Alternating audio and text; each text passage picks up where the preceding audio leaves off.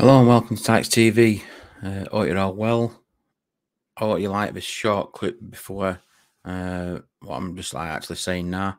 But I just want to say thanks to Khalid, Andy Clark for getting in contact with me, everybody else at club for making it possible, with the media side of people representing Barnsley Football Club versus the staff.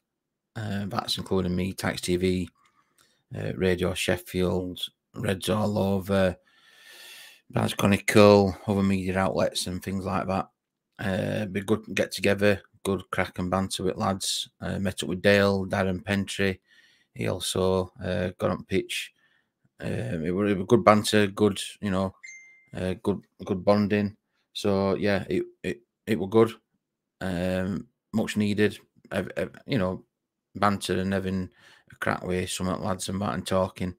Alan shook his hand straight away when I come in. I think one of the first people I saw. So great to see Alan.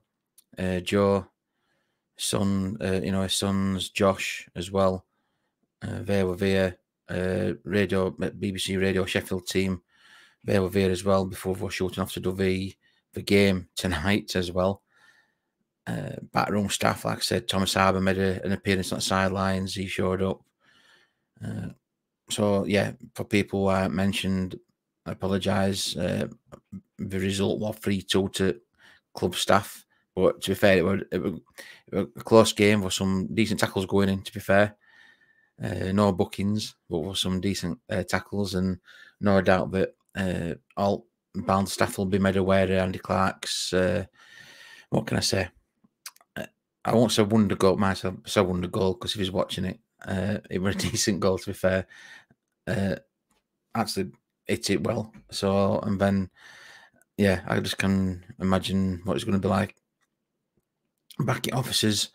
He'll be reliving that, and I'm sure everybody will know about it.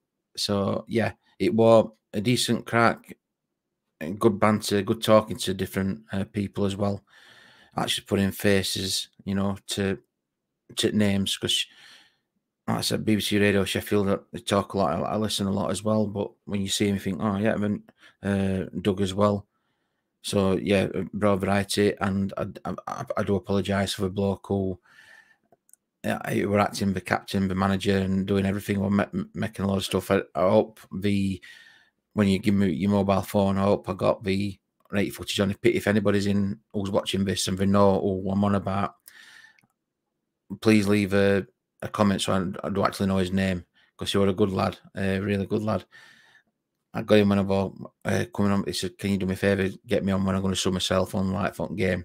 So I'll try to get a bit of footage when you were playing, video record footage. So if anybody knows who he is, if you drop us a comment below, so I know who he is, so I can try and find him and send him a message, and I hope it were up to standards.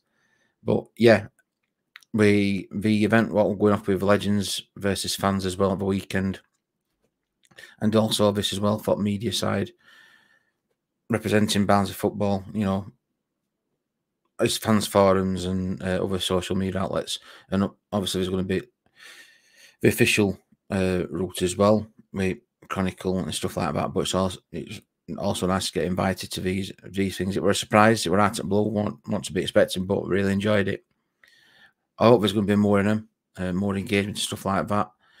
It's not been a great season. We all know that, but to see what club if trying to get that bit back to community, it's what needs to happen, more regular and more engagement, and hats off to, like I said, all people, because all staff pitch were just getting cut as well when we turned up. So credit to the staff who made all this happen for us as as fans to attend and actually get onto pitch, and being managers dugout and see it from a different perspective.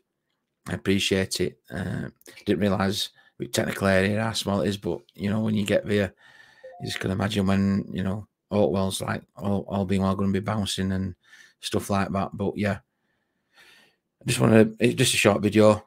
Like I say, I do appreciate everybody what's liked. If you've ever been to Legend Fans of the weekend as well, let me know your experiences as well. But it was great to see everybody like I say, from BBC Radio Sheffield, Reds all over, Barnes Chronicle and all other media outlets out there, they all did well. You know, it were a close game, unlucky game, but yeah, hats off and fair play to the club for making this possible and happening for us fans, us supporters, and yeah, all being well, it can continue and build on it and make it bigger, make it better.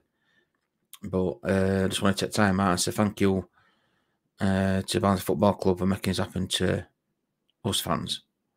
One thing left to say, you Reds.